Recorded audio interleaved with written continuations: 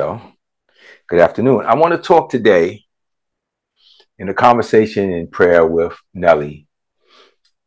God introduced a solution to some things that we were trying to figure out, apart from what we talked about earlier, but just business and things. And the word that God revealed, which we didn't think about, was covenant. Like things work in line with covenant. And I was like, okay, I think I understand it, but obviously I haven't. So help me out. And he said to me, think about the nature of man. The nature of man is to break covenant. The nature of God is to keep covenant. This is serious. Um, so I was on YouTube last night and watching shorts. And this guy got on there and he was talking about how the church is following the traditions of the slave masters and using the Bible as a tool to subjugate even amongst his own. And he was making some good points. So I started listening like, okay, that's I can see that. And he started explaining how the word of God, or as they say, the word, and he began to keep talking, and I was like, okay, this is getting a little bit to the edge of the line here. How far is this guy going to go over the line? And with good biblical knowledge and good understanding and explanation and very Christian tone and philosophy, he veered so far over, and I was like, come on. I know where you think. I think I know where you're going. I hope you're not, but I think you are. And he just made that one little slight step over the line that says, and for those people who think that the Bible is the only source of communication or connection to God, and then he began to break that down. Now, I didn't shut him off. I wanted to hear what he had to say. Okay, right. People hear from God before they know the Bible. I know I heard from God before I knew the Bible. God didn't speak to me through the Bible because I didn't know the Bible. He spoke to me in my sinful state where I was, and he reached out to me and he touched me according to the religious traditions I was trying to find him in, but I was trying to find him. But in the course, he led me to him. And for those who don't know, I went from Nation of Islam. I didn't stay long there. I didn't like what they were talking about. I was Sunni Muslim. I went from that. I went to Buddhist. From Buddhist, I went to Hare Krishna. From Hare Krishna, I didn't stay with the Jehovah's Witnesses for 10 minutes talking to them. I was like, we good. You worse than the Christians. I thought the Christians were the worst, but I felt like they were even worse than the Christians. I was like, you guys are even more confused than Christians are. So I don't want to have nothing to do with you. And so then I just said, well, God, it's just going to be me and you, and I'll just make up my own thing as I go along, right? And for those of you who know my story, I was going through these serious demonic attacks at this point, spiritual entities appearing to me in all kind of mess. And in one of these throws, in one of these battles, the voice of the Lord spoke and said, I am the way, the truth, and the life. No one comes unto the Father by me. And then his presence was there. And I got on my knees before the Lord and I got saved in my living room. So through the course of going these other routes, seeking God for truth, he led me to truth, because you won't find him in trying to be comfortable in where you are. You find him in pursuit of him. I'll say it again. You don't find God or find the truth in being comfortable where you are. You find him in pursuit of him. That is a strong statement because it means even Christians and even some of us here can get very comfortable in finding God in pursuit of our own belief at this point. And we're no longer in pursuit of him and his truth.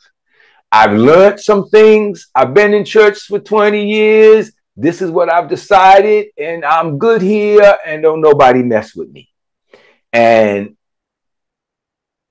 doing that, you begin to cross that line where you're not in pursuit of him anymore and his truth.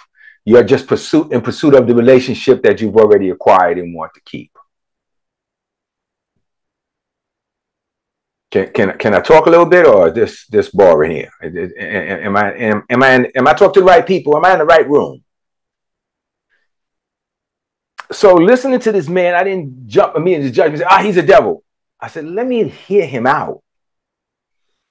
And I can hear that he was making some valid points. But then he began to say things like, we have to embrace our this group and our that group. And I was like, okay, no, I agree with that. But not by these biblical laws. And I'm like, okay, you're... Now, let me just say this to you. It'd be easy for me to point a finger at him and say, this man is off into some demonic thing and he's totally off the base.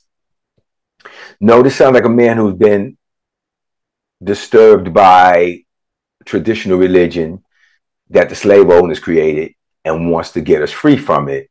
But again, there's that line that you step over when you begin to say that the Bible is not the infallible word of God.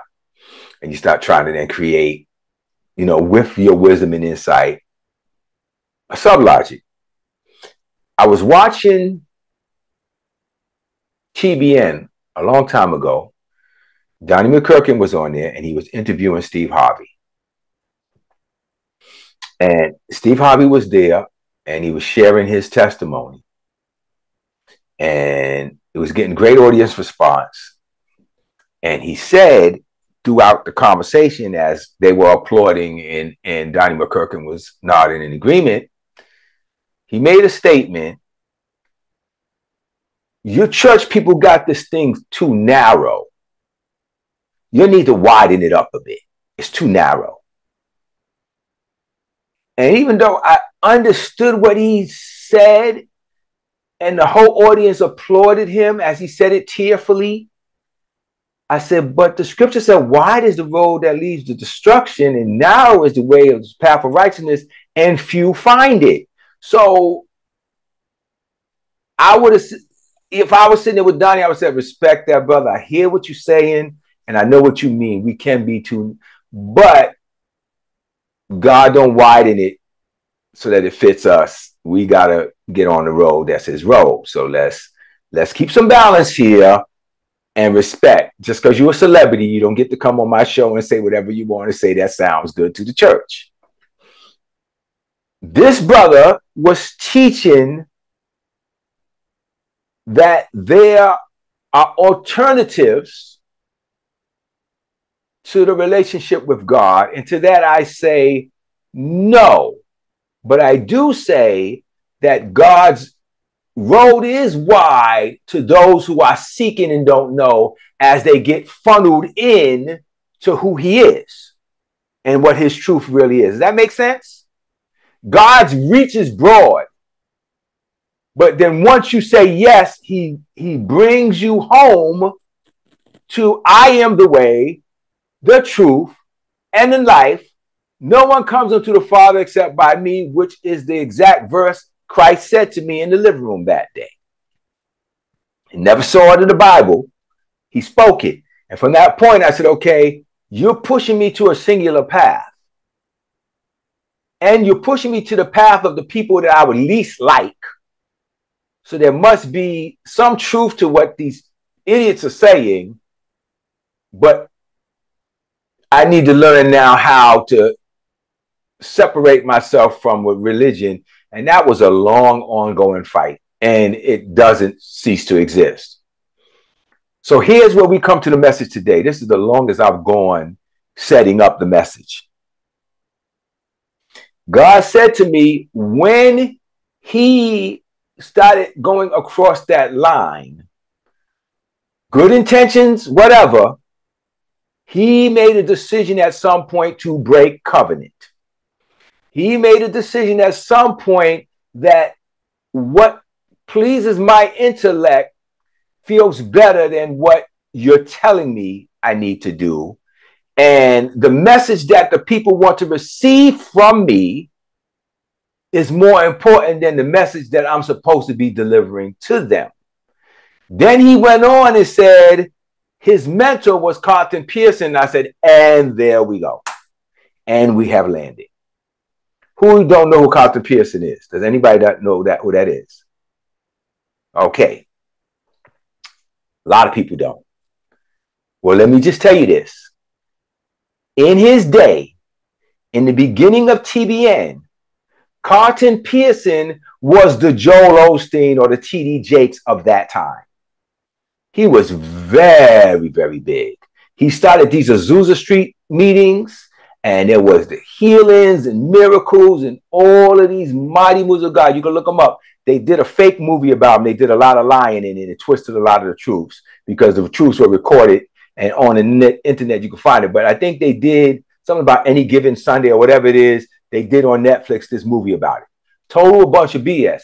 But my point is, he, with all of his influence and power, decided one day that you don't need to be saved. Jesus already died for the world, so therefore you don't have to confess him as Savior. You don't have to be saved or follow Christ to be in God's kingdom.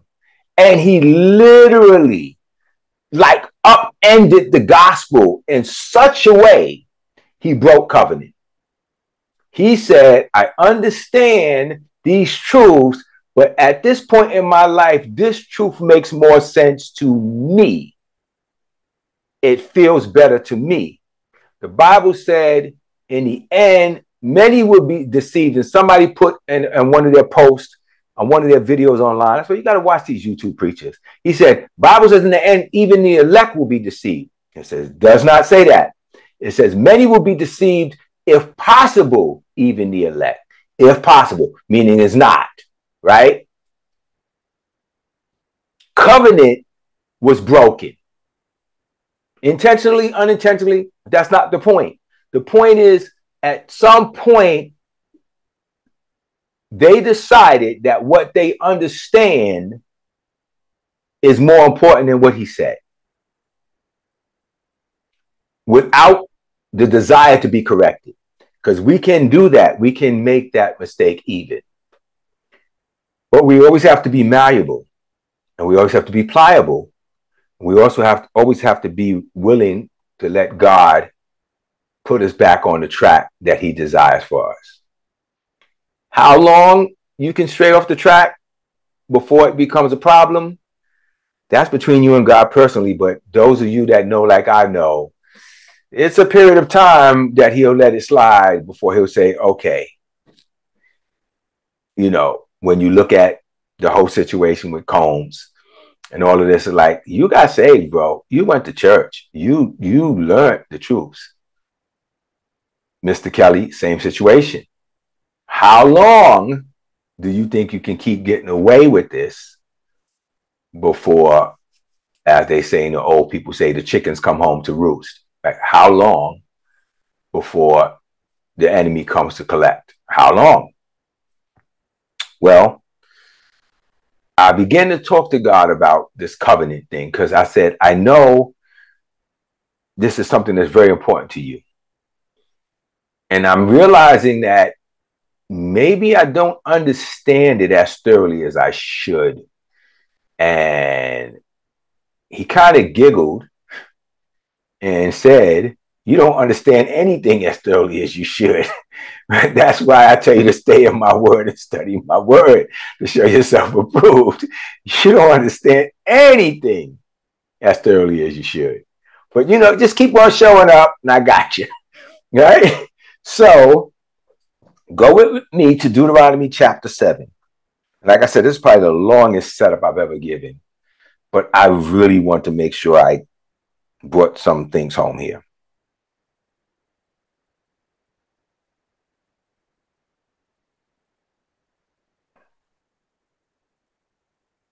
So starting at verse 1 in Deuteronomy chapter 7, it says, when the Lord your God brings you into the land which you are entering to possess, and has plucked away the many nations before you, the Hittites, the Jebusites, the Amorites, the Canaanites, the Perizzites, and Hivites, and the Jebusites. That's a lot of sites. 7 nations greater and mightier than you. So I wanted to point out, he named 7 nations, and he named 7 nations that are mightier than them. So I want you to just to make this as a point and put this in front of your face. You're listening?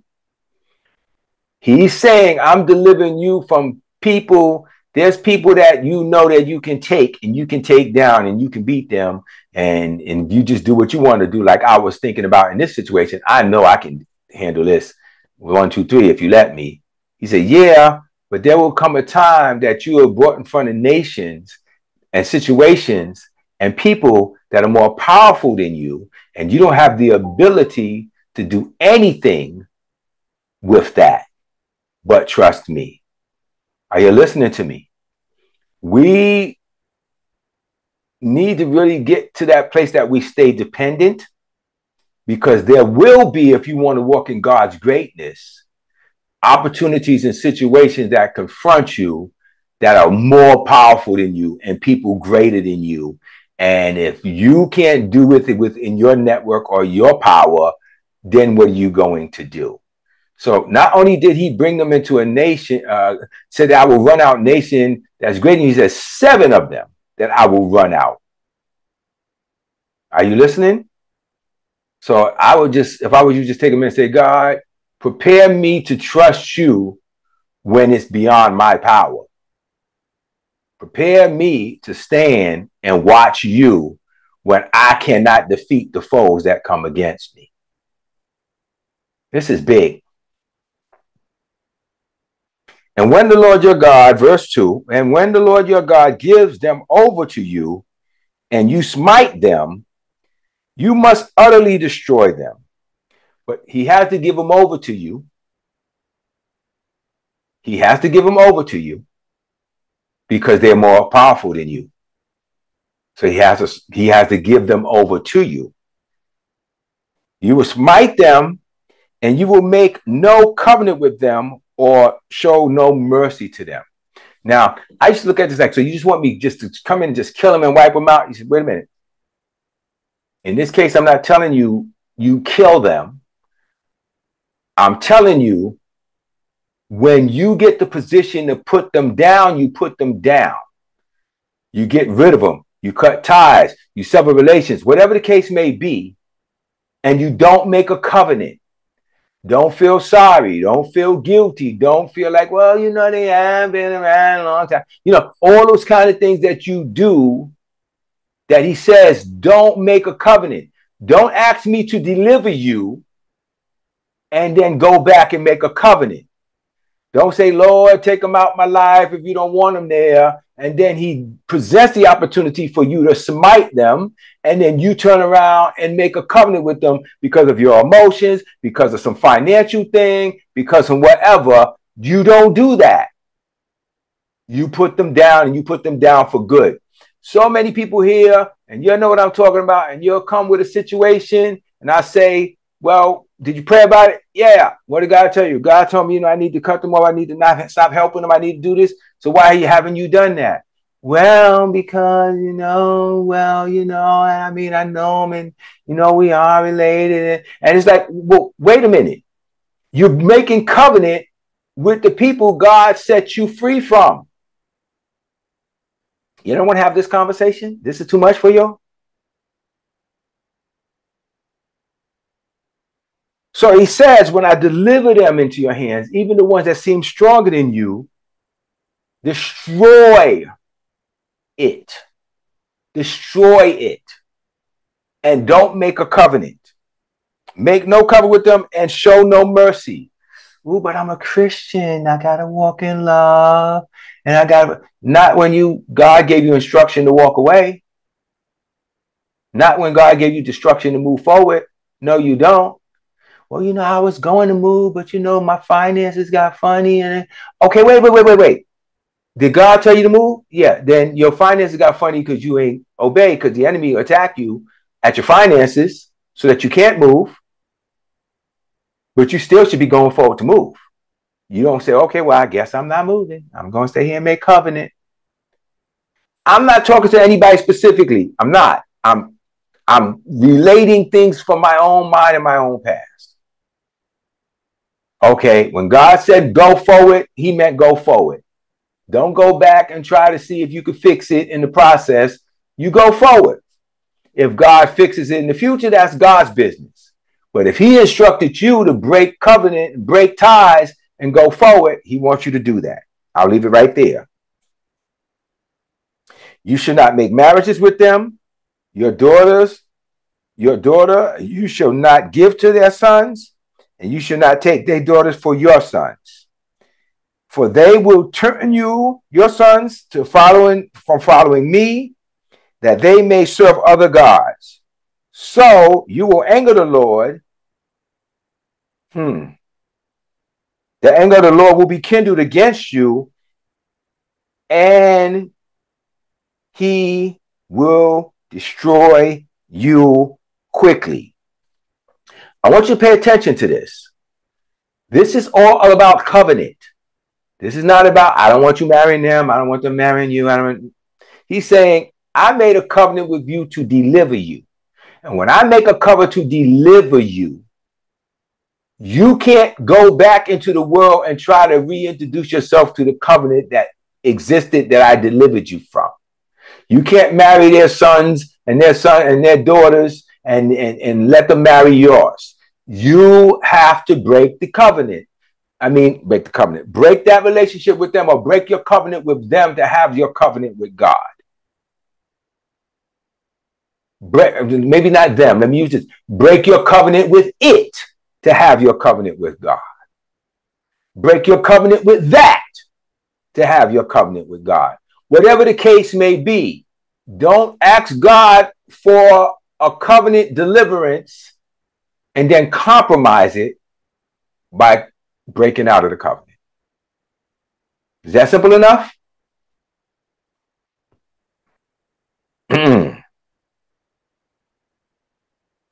So now I'm going to verse 8. No, not verse 8. Verse 5. But this is how you should deal with them. You should break down their altars. You should dash to pieces their pillars and hew down their symbols of God, the goddess Asherah, and burn their graven images with fire. Don't even keep the artifacts as a collectible. Destroy it all. Did you hear what I just said? Don't even keep the remnants of what that relationship, that situation, whatever it may be, was. Destroy it all. This is important. So many times people will come to you and come to me, and they'll come to you with the problem that they're facing. They'll come to you for counsel because they know you're good for counsel. How many of you know people that come to you all the time? They look at you as the counsel person, and they come to you and say, I want to talk to you. You seem to always have the answer, right? There's a very serious thing I need you to be comfortable cautious about spiritually. A lot of people don't come to you to be ministered to. You listening? They come to minister to you. They have an assignment. So they come to you to dump their problem on you, not because they want to change, but because they want to now fill your spirit with their disease or their infection, and then walk away and leave you resting in the pollution that they've already decided they're going to do. Have you talked to people over and over again, and they still the same situation? They still with him, they still with her, they still pursuing him, they still pursuing her, they still pursuing that job, they still and you they came to you and just loaded on you how unhappy they are and how uncomfortable they are, but they've already made up their mind that they're there, and they've already decided to break covenant. So you need to be very mindful when people come to you to search your spirit and say, yeah, I ain't got nothing to give you, because I already know that you don't really want anything you pretending to ask for. Again, it sounds insensitive, but they're trying to sow the spirit of covenant breaking onto you that they're already decided in. They're just trying to leave a seed. Let's go. Burn their images, hew down their symbols. Don't even collect anything that's a good collectible. None of that. Get rid of all of it.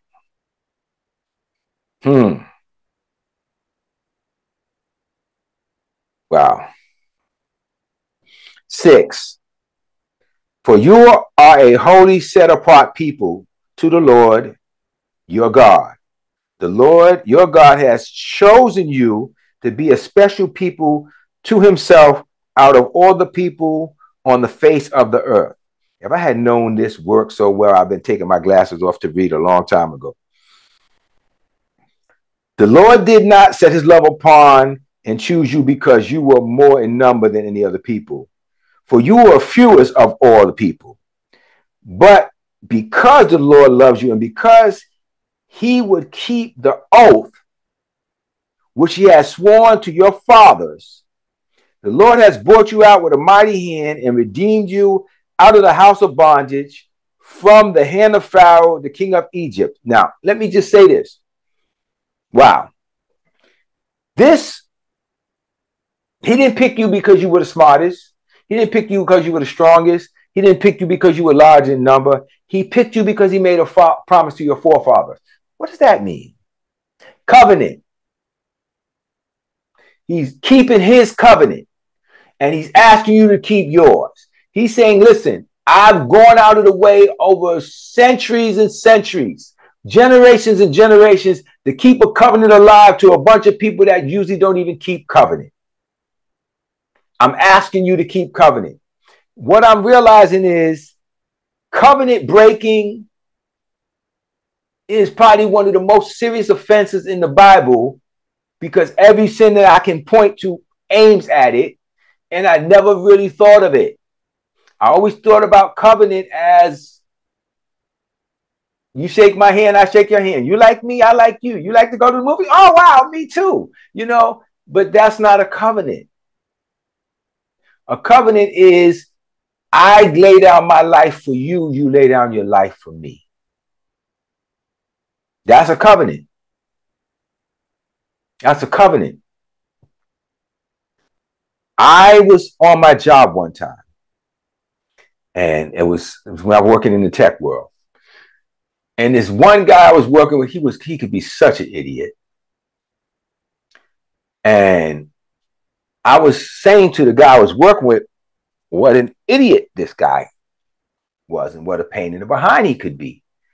And he looked at me and he sighed and he kept working. And I said, what did I say? He said, now he was a foreign guy. And he said to me, I know he can be trying, but his family and my family have a covenant.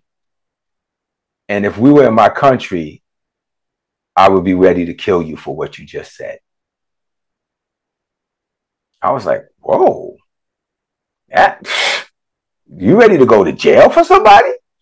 He said, but that's his covenant. And I mean, I never heard that again or before, but that sat with me. If you hurt him, you hurt me. You talk about him, you talk about me. You go against him, you go against me. That's covenant. He said, we have a covenant. And it didn't even say he had a covenant with the person. He said our families have it. It seemed like he didn't like the guy too much himself. But we have a covenant. Our families have a covenant. And you speaking against him is offensive to me. That's the power of something like that.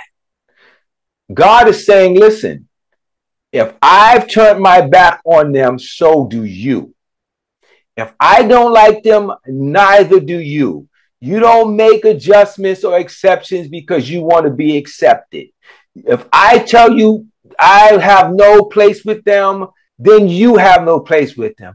But God, maybe if I spend time with them and I could change them. And so you're making a decision at that point to say to God, I'm breaking covenant with you because this seems more beneficial to me. You think you're gaining something from it. I don't know what it is. It's definitely not because you're trying to win them to God. Usually you're trying to win them to God because it's something out of the relationship that you want. So you don't want to have to get rid of them. So now you're going to play the I want to win them to God card. I'm not saying anybody on here. I'm just saying people, whoever listens to this later, they know who they are. I want to win them to God because you benefit from that, not because God said to you, I want you to win them. Again, nobody here has ever done that. I'm just saying it happens, So if you know anybody who's done that, you can just kind of pass that on to them and let them know that they shouldn't do that. Okay? All right. So verse 9. Know, recognize, and understand, therefore, that the Lord your God is the faithful God who keeps covenant and steadfast love and mercy to those who love and keep his commandments for 1,000 generations. So notice, if you didn't notice before, God's a covenant keeping God. Well, if he's a covenant keeping God, if that's in his title, covenant keeper, I love all the, Jehovah Shalom and Jehovah Shalom and Sikkenu and Jehovah Jireh, but God, the covenant keeper, he's a covenant keeping God. That's one of his names. And if he keeps covenant with people who don't break covenant. And if you break covenant, then you've broken covenant with him. He keeps covenant. So I began to say, okay, this gentleman is preaching a strong word, and then he veers off into this gray area that logically makes sense.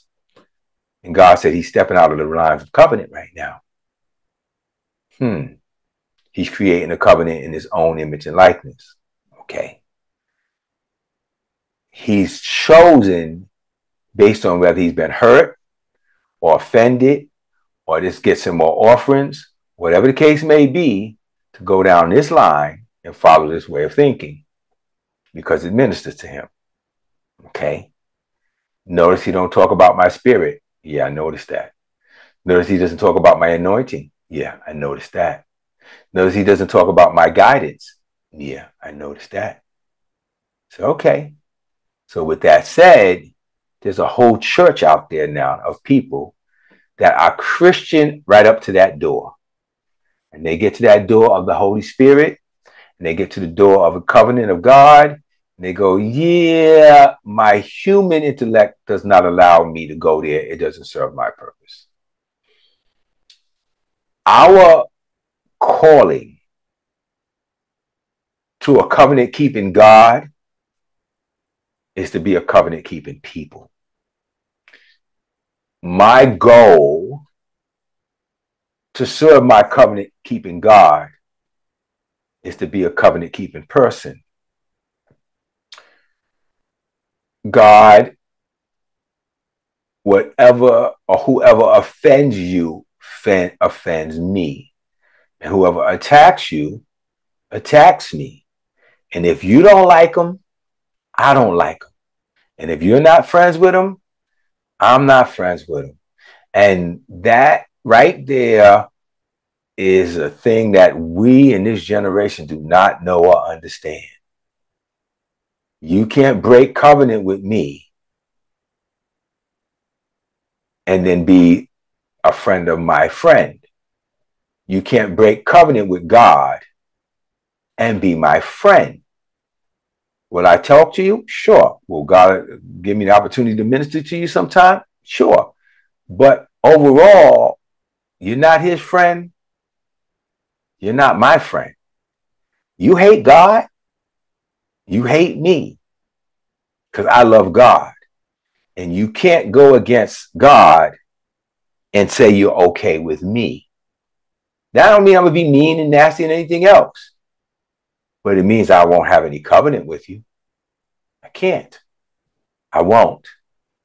So when you go forward for this time forward, please listen to me. Start to judge your relationships and your situations and your circumstances more by covenant than by feeling. And you know, when they seem like a nice person, where's the covenant? What has daddy said? Because that will make it very clear. Do you love my daddy? I can't stand Christians. I can't stand Christianity. I can't stand Jesus. I'll stand them out. Okay, well then we good. And last but not least, and I'll say this, on the political side, Donald Trump thing. I said, God, I don't want to vote for either one of these people, but I don't want to sit home and do nothing. And what should I do? And God said to me, how many covenants has Trump kept? And I went, wow. He breaks covenant consistently. Okay. Has the man repented for anything he's done wrong? No. He said, you may not know what Kamala has done or has not done, but you clearly know what he has.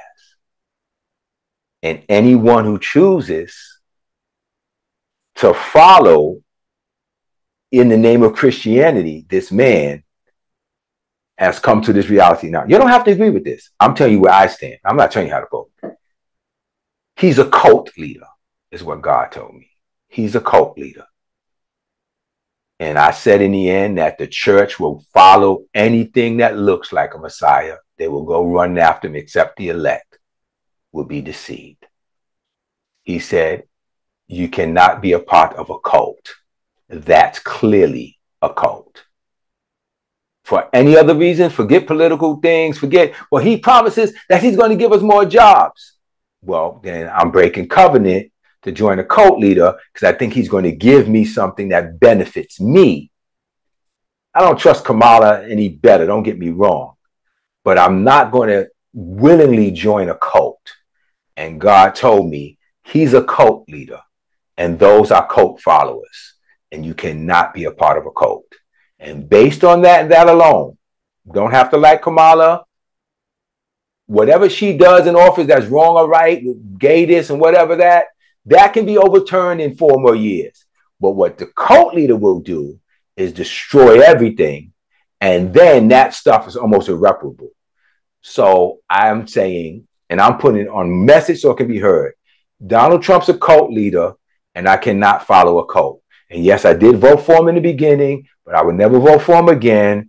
And he's a cult leader. And that's the word I got. Take it or leave it. And if somebody want to get in the comments and start some mess, it'll be about time. Listen, I'm not following a known cult leader. I put it out there. I said it and I don't take it back. May the word that you heard bring God's blessings to you. I'm not breaking covenant.